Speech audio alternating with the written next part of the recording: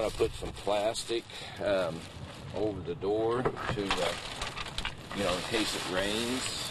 Police say someone vandalized a string of cars on the west side New Year's night and caused thousands of dollars in damage. Those crimes took place around Bridgeport Road and Morris Street, and that's where our David MacAnally tonight found owners who were cleaning up the mess. With rain in the forecast, folks were out covering up the damage. Now car repair bills are in the forecast. Smash and dash. There's about 6 cars. Some have small holes and some the windows were just totally out. 6 cars in this subdivision alone vandalized, up to 15 more overnight off Bridgeport and Morris. I believe probably a baseball bat, or I looked in there to see if there was a brick or anything. I didn't see any brick or rock.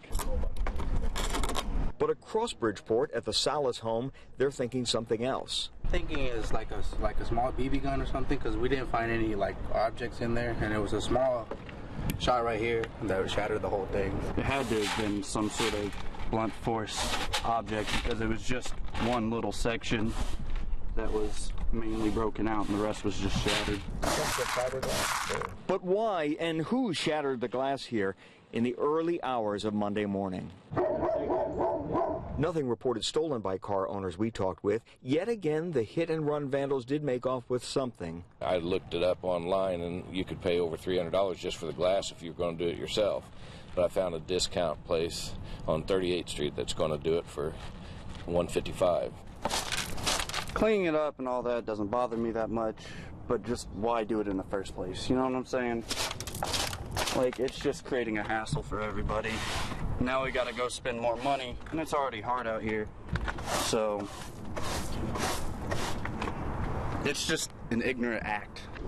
It's just sad. My dad's an older gentleman, and I feel like it's sad for him to have to go through this. He doesn't do any harm to nobody around here, and it's not the first time that's happened. Frustrating, something like this happening? Not necessarily frustrating, just why? That's all I'm concerned about.